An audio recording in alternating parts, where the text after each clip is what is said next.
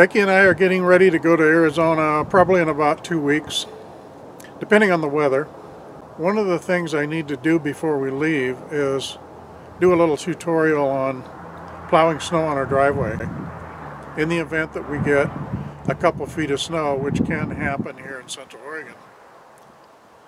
Our house sitter and a couple neighbors may need this information. So this is basically information on how to run a model 3015 Branson tractor and basics on plowing snow.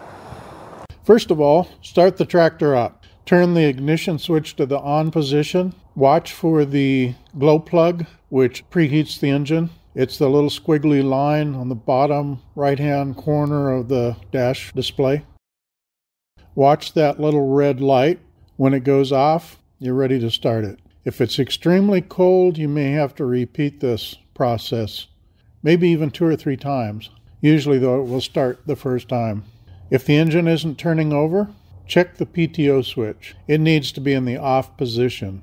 Can't be in the independent or linked positions. Make sure it's in the off position. The independent position just means that the PTO is running anytime the engine is running. The linked position means that the PTO will be turned off when the 3-point hitch is lifted to the top. So anyway, to start, make sure that's in off position and try it again. If it's still not turning over, make sure you don't have your foot on one of the foot pedals.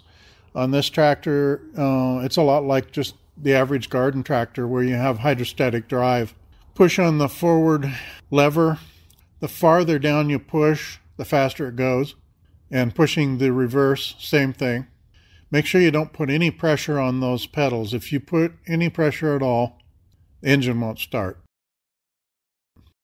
To operate the front end loader, you have a joystick valve control on the right-hand side of the steering column. Lifting and lowering the handle moves the boom up and down. Going side to side tilts the bucket.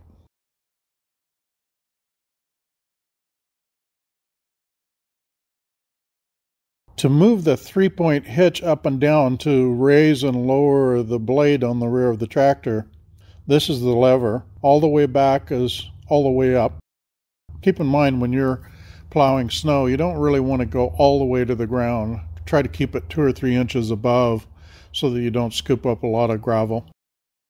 To operate the speed of the tractor, if you're moving a lot of snow at once, you may want to go into low range all the way forward on this lever. Generally, though, mid-range works really well. And of course, rarely will you use the high speed. Keep in mind on this also to go from A, B, or C ranges. It may be stiff. By moving the tractor forward or in reverse just slightly, it'll engage real easy. More than likely, you're going to need 4-wheel drive. This is the engage lever for 4-wheel drive. It needs to be all the way down. Keep in mind, you may need to move the tractor forward just slightly or in reverse just slightly to engage it.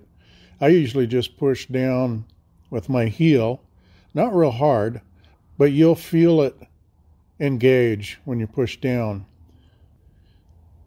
Once you're in 4-wheel drive and you're still spinning some, you have the option of locking the differential. And by pushing and holding down with your left heel on this lever, it will lock the rear axle, which gives you basically positive traction on the rear. And it'll spring back up. And the reason for that is if you engaged it and left it engaged, you'd wear the rear tires out real fast, especially if you're on a hard surface like concrete or blacktop.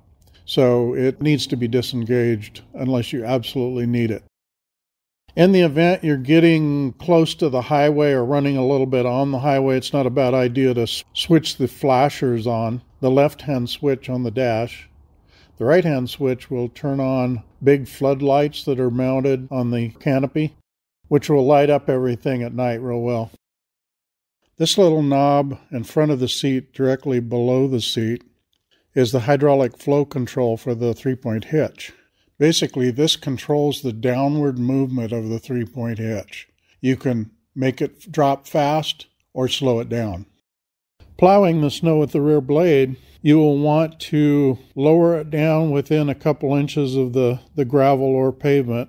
Stay to the right-hand side of the driveway all the way down, then come back up, also staying on the right-hand side, coming back up the driveway. That'll push the snow off to the side. Well, that's the basic functions of this little Branson 3015H. Hopefully that'll help in case we have a lot of snow in Central Oregon. Neighbors and housekeepers here can handle it okay. Thanks for watching.